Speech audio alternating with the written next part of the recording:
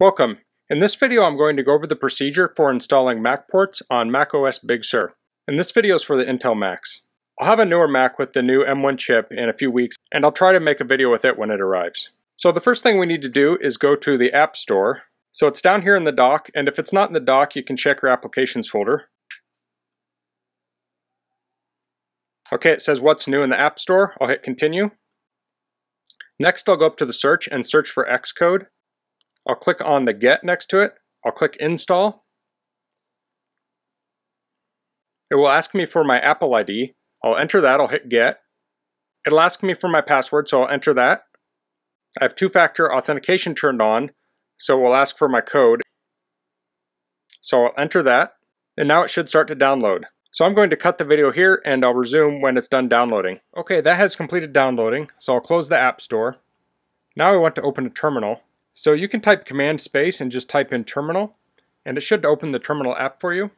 You can also go to the Finder, and then go to Applications, and then scroll down to the Utilities folder, and you'll find terminal in here. I'll make this a little bigger. In here you want to type in Xcode -select space --install. I'll hit enter. I'll hit install.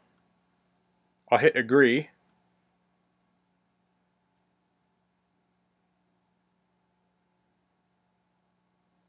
Okay, now that's downloading. It says it's going to take 2 hours. I don't think this is going to take 2 hours.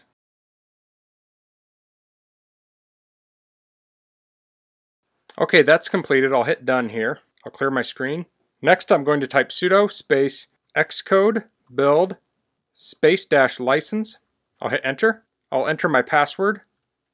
I'll hit enter to view the license. I'll hit the space bar to read through it.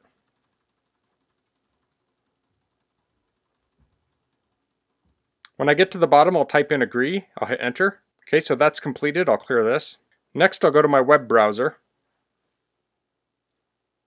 I'll go to macports.org. I'll hit enter. I'll click on the Installing MacPorts tab. I'll click on macOS Big Sur. I'll allow the download.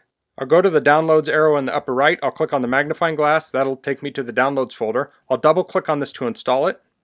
I'll hit Continue, Continue, Continue. I'll hit agree. I'll hit the volume I want to install this on.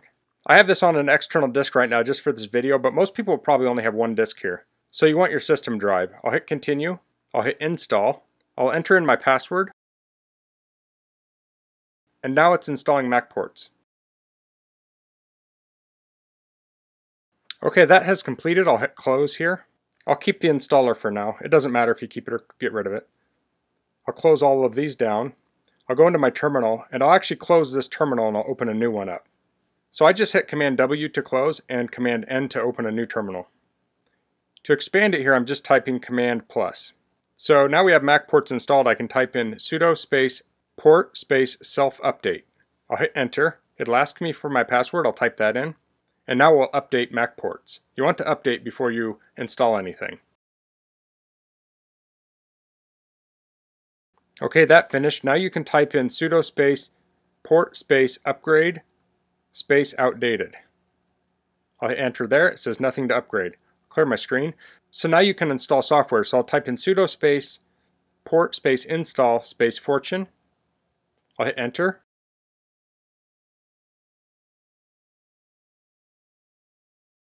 I'll say yes. Okay, that finished, so I'll clear my screen. So now we can run Fortune, and this will give us a little quote every time we run it. So that's a good one to test that you have MacPorts up and running. So some of my favorite ports are FFmpeg, ImageMagick. I like the XZ compression utility. If you go back to the MacPorts website and go to available ports, an easy way to search for them is to search here, if it works. Let's see. That seems to be down right now for some reason. That's not very convenient for my video. So normally you can go to this page and there'll be a search engine on there that you can search for ports. So I'll clear this.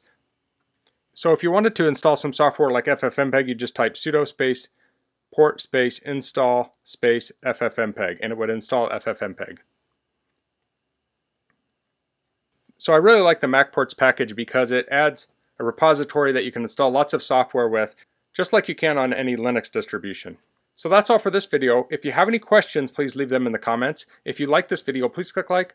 If you haven't subscribed to my channel, I'd appreciate if you could do that. And thanks for watching. Until next time, goodbye.